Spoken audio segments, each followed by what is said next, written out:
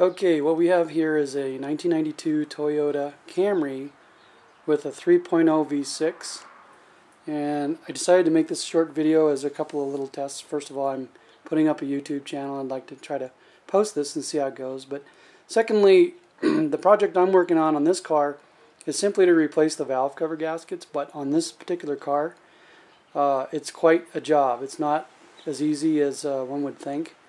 I do have a Haynes manual. And the Haynes manual does not cover a lot of the things that you'll need to do.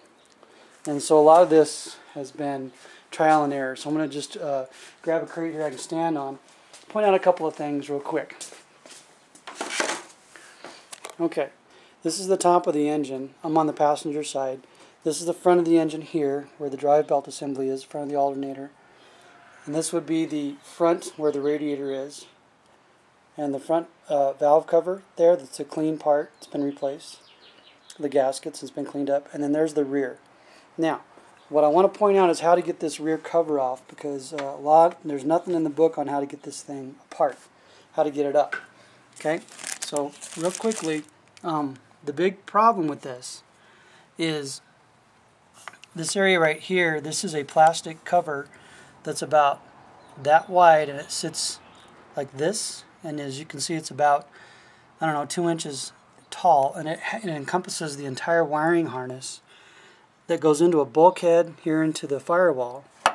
But it also splits off and comes on the top of the engine here. This rear section here is a continuation of that wiring harness. It's all one. And the function of this is to carry all the wires to connect all the sensors and injectors on this side of the engine, as well as you come over here, it connects to the sensors down below the alternator and down below the air conditioning compressor. So all that has to come off.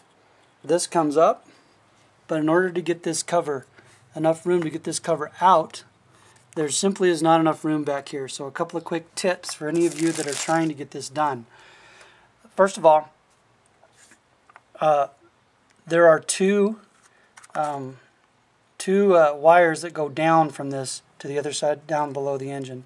There's one, I don't know if I can back up here, but there's one towards the rear. Actually, it's right here. And it wraps around and goes down, and it connects to the oxygen sensor on the exhaust on that side. And then the one that I could not see, that I found out the hard way, is more towards the front here, and it goes straight down.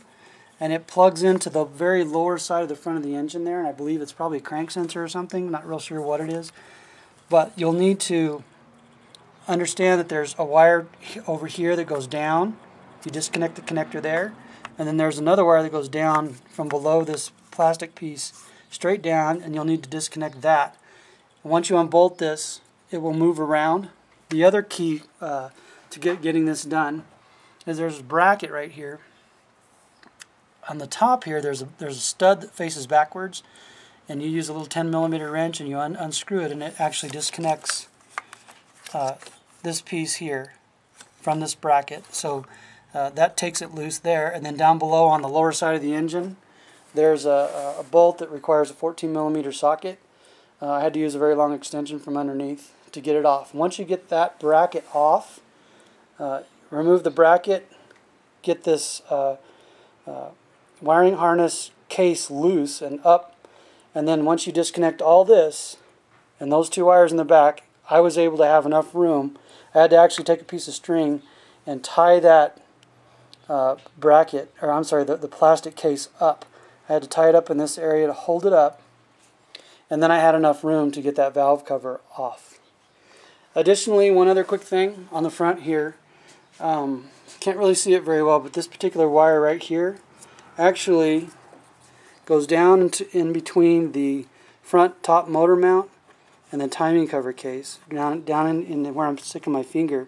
If you run it this way, it's going to hit the belt right here. So you have to actually support the engine from the rear properly. You know how to do that. And then take this top bracket off. It's not very deep. Take the top bracket off and you can actually get it out, and then I'm getting ready to actually put it back in.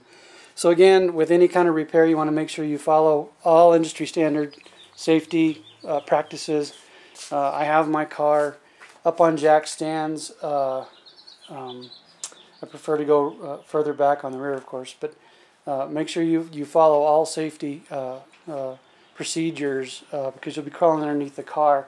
You don't want the car to fall on you, okay? So hopefully I'll try to post this up and see if I can actually get it on YouTube. Again, this is a 1992 Toyota Camry 3.0 V6. Not real easy to work on. Hopefully the information here will help.